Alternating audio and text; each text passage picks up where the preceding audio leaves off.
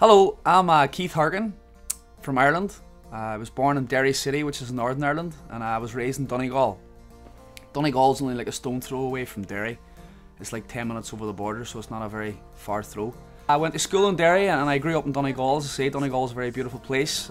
It's engrossed with good fishing and good people and lots of good music.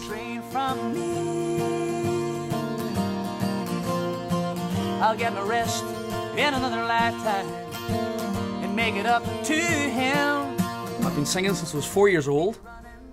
I sang in things called the Feish, which are kind of like competitions in Ireland, but it's not really. It's an old tradition in Ireland. It's been going on for hundreds of years, where everyone learns songs and poems and different enactments, and they would go and compete them as such, but it's more for to get people on the stage to do these songs and do these poems in front of people, to get them used to acting it out in front of large crowds. And as I say, I've been doing that since I was 4 years old. The first song that I ever played was a song called Mrs. Jenny Wren, and I still remember the song. I was 4 years old and I sang it in a place called the Rialto in Derry City, which has now been knocked down. So I grew up doing that and singing in choirs like every other kid does, if you could sing at all, and started playing guitar when I was 10 years old. After that, I left school at 17. Not that every kid should leave school at 17, it just wasn't for me. Stay in school, kids.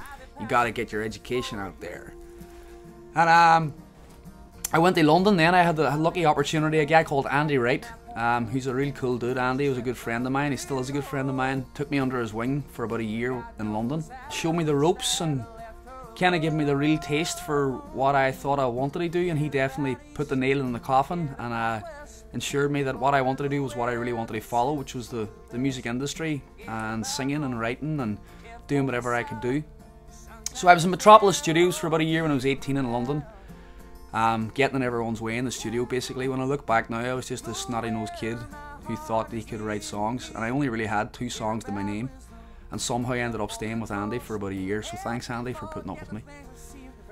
After that, I went home, broke, and I started busking and playing in bars like everybody else does, 3-4 nights a week, and that's where I kind of got my pocket money together. And then I ended up auditioning for Celtic Thunder when I was 20 years old, turning 27 next month, which isn't good. And I've been doing that ever since. 2 years ago I got signed to Verve Records in LA. David Foster is the new CEO of Verve Records, and David Foster, for those of you who don't know who David Foster is, David signed the likes of Celine Dion, Whitney Houston, Josh Groban, Andrew Bocelli, Michael Bublé, Chicago, Earth, Wind, Fire, Michael Jackson, Seal, The Coors. Not only did he work with all these people, he also produced all their records and wrote a lot of their songs too. He's nicknamed in the industry as the Hitman. And David was I was David's first signing to Verve since he took over Verve. And David's right-hand man's a guy called Joachim van der Zag. Joachim produced my album that came out last year. Joachim's awesome. He engineers and mixes and masters everything that David does, and David overseen kind of a lot of the song choices on my album. He also played in my album. He played on a song called Rosa.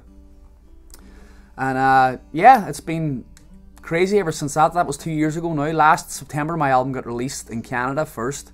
September 17th, and it went 3 weeks #1 in Canada and 3 weeks on pre-sale before it even came out. It went #1 in America, and it's been crazy ever since. I was on the road with Celtic Thunder at the time when the album came out, and it was kind of tough because I was juggling both Celtic Thunder, being on tour with all the guys, and promoting an album. So I was getting up every morning at like 5 AM.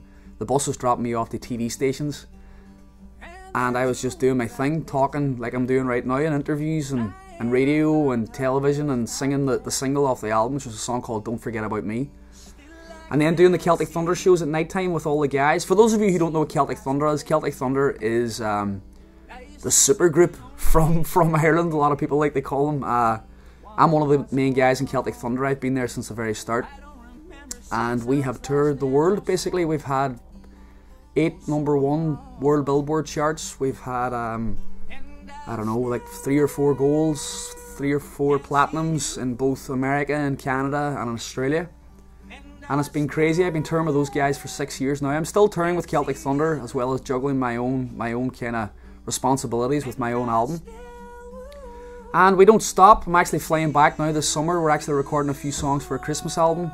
The boys are all there, actually recording at the moment as I speak. And I'm out here on the road at the moment. I've been on tour now. We Celtic Thunder toured Australia in January, February. And I have been out on the road. We got back to LA for 3 days. I live in LA. And I had 3 days to buy a van and a PA system. And myself and Barry Kerr and Dave Bakey and a few other friends along the way that were helping me with merchandise and driving. We hit the road for 2 months around America. And then the start of the Canadian tour started. And we've been hitting Canada now for like 2 weeks. And I decided to come down here to the wonderful McPherson factory to stare and drool at guitars over the last 2 days, which has been awesome. It's great to see how they all get made and meet everyone who actually makes them and see the craftsmanship and the work that goes into making just one guitar, that goes into making something as simple as a neck or, you know, anything at all. I've been sponsored by McPherson Guitars now for about 6 years, and I've never had the opportunity to come down to the factory. I've met all the guys before, and I got to meet Matt last night, and I done a concert for all the guys here in the factory, and I just say thanks to everybody for putting up with my nonsense and talking all night and sitting around. And I didn't expect everybody to stay for the full show, but you all did.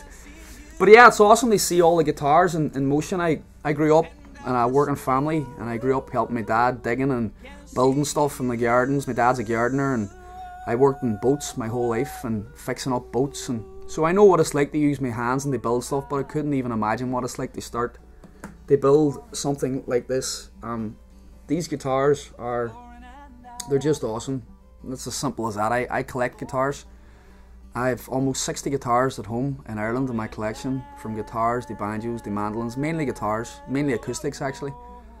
And ever since I got the McPhersons, I stopped collecting guitars. They put an end to my collection, which is good and bad in one way. Good because my mum was going to kick me out of the house because I keep all my guitars at her house in Ireland, and bad in the sense that I'm kind of not happy at the fact that 26 years old I've found the best guitar that there can possibly be, and nothing else seems to top these things. And I love them. They're awesome. I mean, I play so much. I just got a new McPherson like 6 months ago, and I had to get refretted yesterday. That's how much I play these guitars. I play them all day, every day, and I gig almost at least sometimes twice a day, every 2 days. So they're awesome, and I really am chuffed to be playing them. And everyone here at McPherson is awesome, and they're a really good bunch of people. So if you ever get the chance, if you're driving anywhere past Sparta and you want to see something really cool, come into the factory, and I'm sure they'll humour you and take you in and show you around. He can be, but Margaret only sees that sometimes. Sometimes she sees her unborn children in his eyes. Let us go to the banks of the ocean, where the walls rise above the Zuyder Zee. Long ago, I used to be a young man, but dear Margaret remembers that for me. So my album, which is self-titled, is called Keith Harkin. I thought of many names to call the album, and the label just thought, keep it simple, call it your name, and I thought, alright, fair enough. So the album's called Keith Harkin, by yours truly, Keith Harkin, and you can get it on Amazon or iTunes, or I'm sure probably a few more websites, but Amazon.com or iTunes.com is the place to get it. So if you want to hear an awesome album, go to iTunes or Amazon, and you can hear me trying to play all these McPherson guitars. There's a full band on the album. The strings I recorded in Studio One in London, Studio One on Abbey Road, where the Beatles recorded all their tracks. I had a 60-piece orchestra play all my tracks in there. I flew my parents over from London to London to hear all the tracks get recorded, and David Foster's actually playing piano on one of the tracks in the album, and there's some cover songs there that everybody's going to know. So I hope you enjoy the album. Let me know what you think. Where the walls rise above the Zuyder Zee. Long ago, I used to be a young man, but dear Margaret remembers that for me.